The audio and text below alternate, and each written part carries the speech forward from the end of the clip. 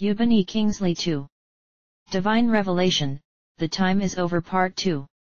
Continued from Part 1. Inside the gate.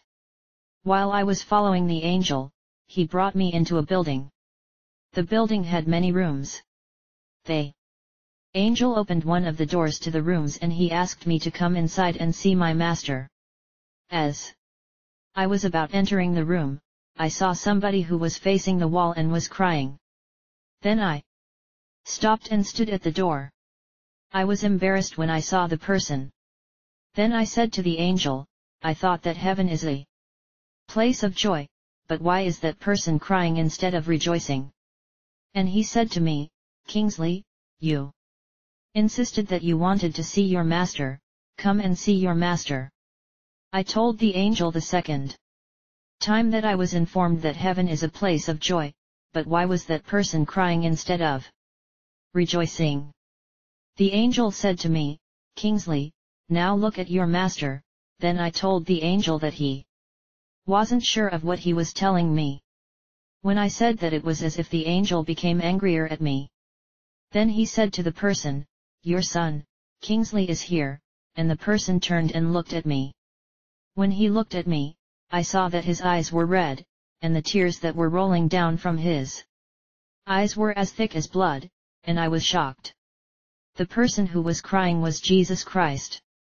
When I saw him, I said to him, my master, why are you crying? But he didn't talk to me. He only made a gesture with his left hand which indicated that I should go out of that place, and I pleaded with him to at least say something to me, but he didn't. Instead, he kept on making the gesture with his left hand. Then at a time, while I was still pleading with him to talk to me, he turned and looked at the angel in an angry manner, and the angel asked me to follow him, and I went out of the room with the angel. My joy is restored. When we came out of that place, tears started rolling from my eyes.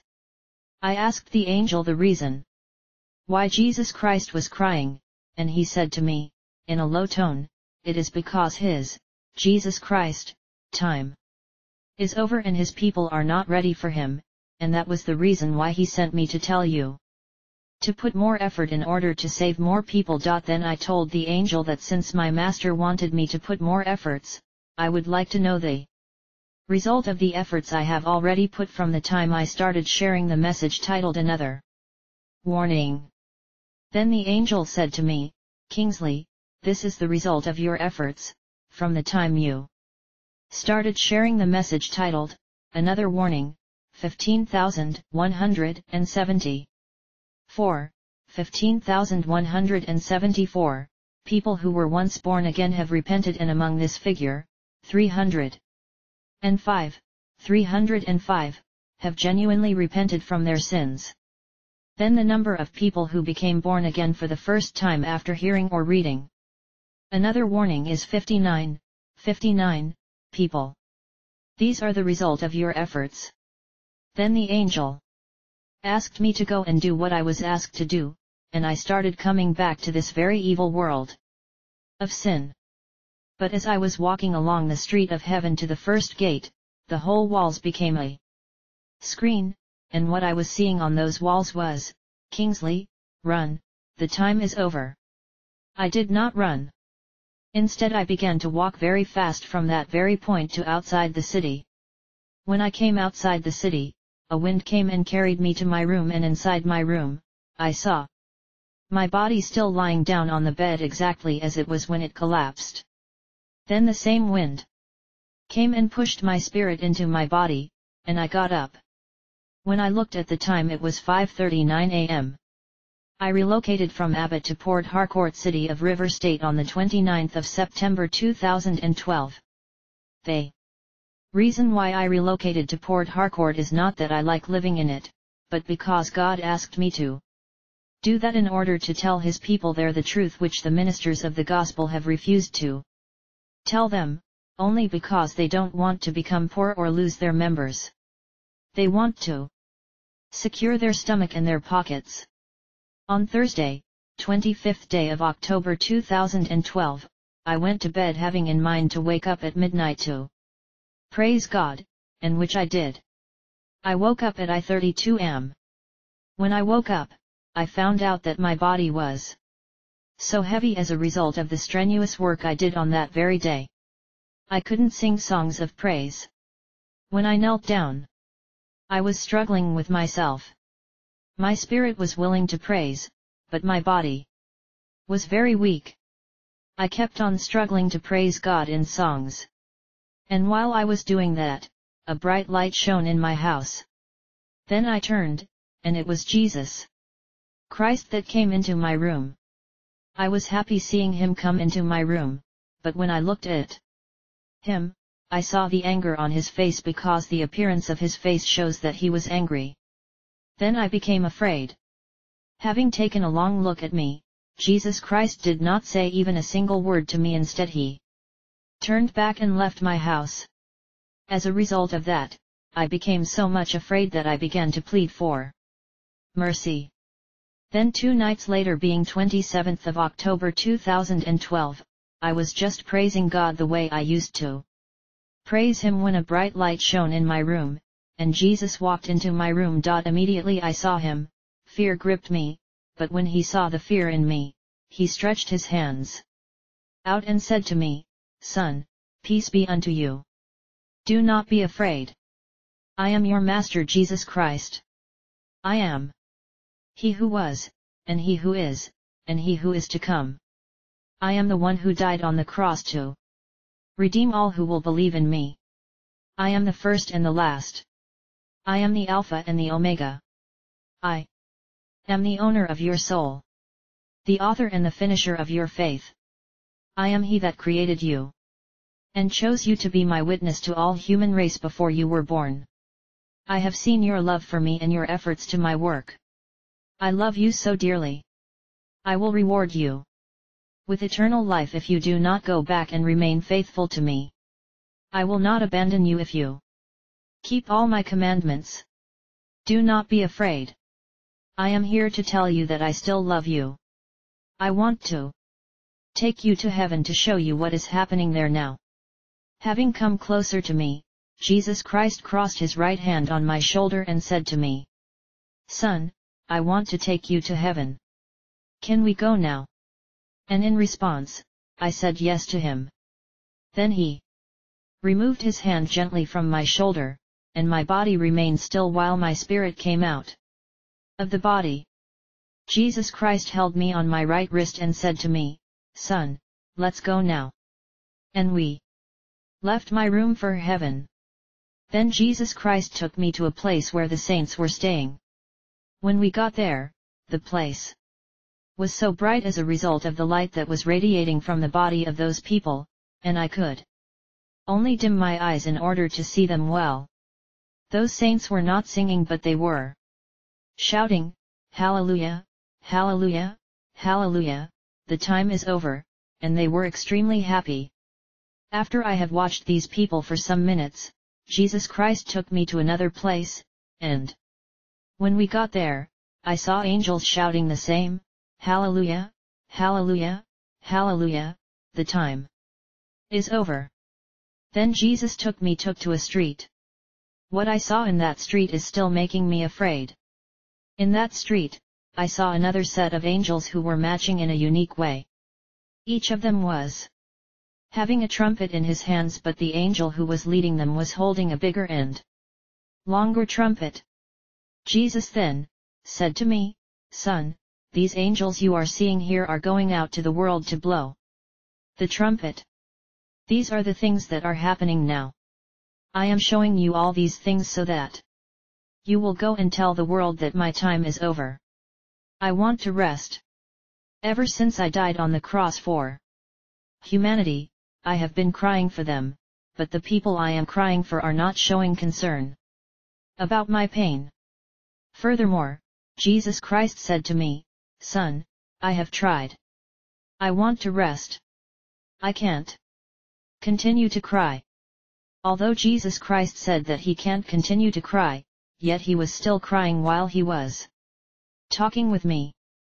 And while Jesus Christ was still crying, he turned and said to me, "Son, I am Happy that you are putting more efforts in doing the work, but do you know that you are leading people to hellfire? Having heard that I was leading people to hellfire, I asked Jesus Christ, how? And he said to me, Son, when women were asking you about how they will be keeping their hairs, and you were telling them they should not be attachment on their heads and they should not be using wool to keep their hair, but you keep on telling them to be using thread to plait their hair. Don't you know that thread is also an attachment? Then he asked me to follow him to hell, that he wanted to show me something, and I followed him. When we reached there, he brought a woman out from the pit of hellfire, and he said to me, Son, take a look at this woman. She is from Deeper Life Bible Church. She heard that it is a sin for a woman to plait her hair with any type of thread, but she didn't believe it. When she died, she was found guilty of using thread to plait, and as a result of that, she went to hellfire. When I took a look at the woman, I saw that she plaited her hair with plastic thread. The woman was pleading for forgiveness, but it was not granted to her. Finally, she was sent back to hellfire. However, I asked Jesus Christ the reason why he didn't forgive the woman when she was pleading forgiveness, and he said to me, the woman was given several warnings through revelation, and through people, but she refused to take correction. Instead, she took herself to be perfect in everything. Let he who thinks he is stands take heed, lest he falls. 1 Corinthians 10:12. Son, Jesus said to me, do you know that if the woman had taken correction, she would have saved many people and herself, because many people were looking up to her as their role model, but she had led many people to hellfire, therefore she must go back to hellfire. However, while was asking for mercy, she wanted to move closer to Jesus Christ when a loud voice said, go back. And a terrible wind came and carried her back to hellfire. Really, this shocked me. After the woman was taken back to hellfire, Jesus Christ brought out a man from hellfire. When the man came out, it was as if the man had little relief by the way he was doing. I looked at him. I saw that he had some cuts, wounds, all over his body, and he was looking unpleasant and unattractive. Then Jesus asked the man to tell him how he was feeling, and the man said that he was feeling relieved. Having answered so, Jesus said to him, do you know that the way you were feeling inside the fire was how I was feeling when you were teaching my people what would please them, instead of what would please me? When you were not telling my people all the truth about my kingdom, I, Jesus Christ, began to feel the heat of hell fire all over my body. You disappointed me, you will go back to the fire. When Jesus had said all these things, it was as if the wind were waiting for him to finish his conversation with the man before it carried him back to the fire. When the wind had carried the man to hellfire, Jesus Christ brought him out the second time. And when the man came out from the fire, an angel brought water from heaven to Jesus Christ. The angel carried the water in vessels that looked like big buckets of paint. The vessels were 2 in number, and the angel carried them on his hands. These vessels were sparkling white in color. When the angel brought the water, Jesus Christ asked him to pour it on the man, and he did. When the angel had poured the water on the man, Jesus asked him how he was feeling, and he said that he was feeling relieved and he was happy. He began to thank the Lord Jesus Christ, and to be precise, this was what he said: "Thank you, Lord Jesus, for pouring water on me. Oh, thank you, Lord. I am okay now. I am better now. Lord Jesus, thank you." While the man was thanking the Lord Jesus Christ said to him, "Now listen to me. When the people I commissioned to preach my word preach what I want from them, and a soul repent from his sinful way, did you know that the same you are feeling now is the same way I always feel? Whenever a soul repents from his sinful way, I feel like some water is poured on my body, and I feel relieved. But as my ministers are preaching what I don't want from them, I feel very hot like you were feeling inside the fire. Furthermore, Jesus said to the man, I called you to preach my word undiluted, but you messed up. You joined a group of preachers who were preaching their philosophy, their stomach, and themselves, and they influenced you. You left what I called you to do for me, and you started doing another thing. You pleased people and displeased me. You made name for yourself and disappointed me. You built and gained many houses in the world and lost my kingdom. You made Satan happy. And you nailed me to the cross a second time. What did I do to you? Testify against me, tell me what I offended you with. You trampled the grace I gave to you under your feet, and because of that many who thought you were doing the right thing and were following you have gone to hellfire. Why did you do these to me? You told them that Christianity is in the heart and not in the appearance, and many people were misled by you. You made my death on the cross of no effect. You destroyed my efforts in saving lives. Can you hear the voice of the souls you misled to hellfire crying? What you did is still bringing many people to hellfire, and as a result of that, I will not spare you. You must go back to hellfire. You that worked iniquity.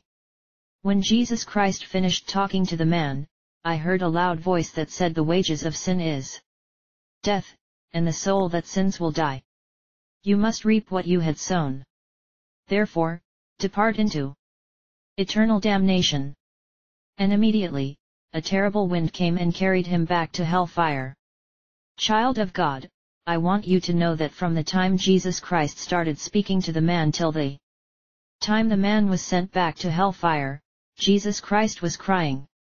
And when I looked at the way he was crying, I pitied him because he was crying like a woman whose marital relationship was broken. His heart was broken. Then Jesus said to me, Son, I want you to go to the world and tell my people what I have shown you. Wherever you go, hold your right ear with your right ear and tell them, he who has ear, let him hear. Tell them that I, Jesus Christ said, no woman should plait her hair with any type of thread, and no woman should add or attach anything whatsoever to her hair. I, their Lord and Master, hates those things. I am not the one that asked them to be making use of those things. It is human beings that chose to be using those things, and not me. 1 Timothy 2:9-10 In like manner also, that women adorn themselves in modest apparel, with modesty and sobriety, not with braided hair, or gold, or pearls, or costly array, 10 but which becomes women professing godliness, with good works. 1 Peter 3:2-4 While they behold your chaste conversation coupled with fear. 3 Whose adorning let it not be that outward adorning of plaiting the hair, and of wearing of gold, or of putting on of apparel, 4 But let it be the hidden man of the heart, in that which is not corruptible, even the ornament of a meek and quiet spirit, which is in the sight of God of a great price. Ezekiel 44:20 Neither shall they shave their heads, nor suffer their locks to grow long, they shall only poll their heads. Jesus said to me, Son, tell the women that their hair must, I repeat, must be as natural as it is created to be. They must not apply any dye or relaxer to it, and they must not weave their natural hair with any artificial materials. All they should do is to plait it naturally or be combing their hair. And if it grows to the extent that they find it difficult to comb it, then they should scrape it to a level in which they can be combing it. However, no woman should remove all the hairs on her head, because that will be very shameful to her as a woman, except in the case where her hair is permed. Then she must remove all the hair on her head, and when she does that, she must always tie her head so that no eyes will see that she has scraped all her hair. This she must always do until her hair grows up to the level in which she can start combing it. Secondly, tell my people who are married, that any person who is wearing a wedding ring should Remove it because I am not the one that asks them to be wearing it. It was human beings that decided to be using it as a token of the marriage vows without my approval.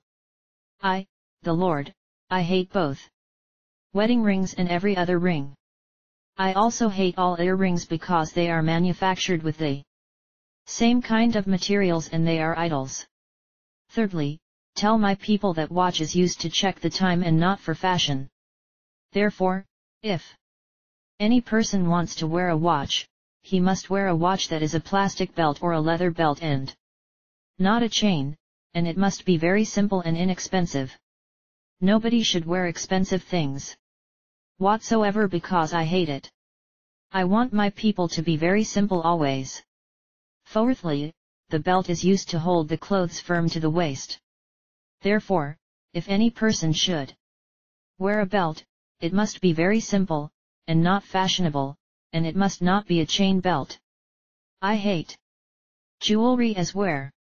The head of the belt must be very simple and of moderate size, not big. Furthermore, tell the men that their hair must be equal. One side must not be higher than the other. The same is applicable to their beards.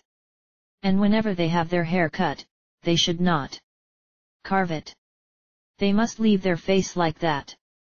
Leviticus 19:27-28 You shall not round the corners of your heads, neither shall you mar the corners of your beard. 28 You shall not make any cuttings in your flesh for the dead, nor print any marks on you, I am the Lord. Both the female and the male should not wear any clothes that are tight to their legs and they must not wear any type of jeans clothes, whether skirt, trousers, shirts, or blouses or knicker. I hate it. In addition to that, tell the woman that no part of their breasts should be seen. They must cover their bodies very well, and the back of their body should not be seen also. They must not wear a skin-tight dress or short knicker under their skirt because I hate all these things. What they should be wearing are underwear and inner pants. Please, this isn't trouser because pant is also referred to as trouser in Western countries. This is common tiny inner pants usually worn by both men and women. The women should not wear brassiere that will make the nipples of their breast to be noticed. Because if they do and a man becomes seduced by it, the person through whom the man was seduced to immoral thought has committed sin without knowing it. Moreover, women should not wear any type of clothes that will make their inner panty line to be noticed because I, Jesus Christ, hate such a thing. Having given me all these instructions, Jesus said to me, Son, you heard what that man did to me when he was alive and you saw where it landed him. If you fail to give my messages the same way I gave them to you, and if you fail to spread the messages around the world, you will see yourself in the same place, and that is hellfire because I will not pity you. I am sending you to the world to tell my people that the time is over. Let him who has an ear to hear, hear what I tell my people. Son, Jesus called me and said, I want you to know that you are going to be accused of what you didn't do, and there's going to be rumor against you. This is what Satan, the Lucifer, has planned against you in order to destroy the messages I gave to you and also to discourage you, but don't be discouraged when these things will start happening. Be courageous and be focused because Satan cannot destroy the messages I gave you. I, Jesus Christ, will defend the messages because I gave them to you to deliver my people from going to hellfire, but my anger will rest on any person who will try to destroy the messages. I have told you to be courageous, but if you fail to do so, my soul will have no pleasure in you. Finally, Jesus brought me to a certain point and said to me, Son, my peace I leave with you. Go back to the world. My peace I leave with you. I am with you always, I will not leave you or abandon you, I will always love you. Go back to the world and do as I have instructed you. Because my time is over.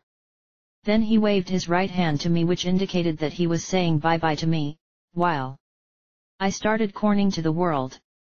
When I came back to my house, I saw my body still kneeling down exactly the same it was when I left the house to heaven, and as I was looking at my body, a wind came and pushed my spirit into my body, and I opened my eyes. When I looked at the time it was 4:02 a.m. Having read this book, child of God, I want to tell you that my hands are clean from your blood. If you go to hellfire, you will have yourself to blame. I wish you heaven at last. Beloved, it is out of the Lord's mercy you have received this message, yet to keep this holiness realities you need to be disciplined in order to know how to keep your daily walking relationship with Jesus.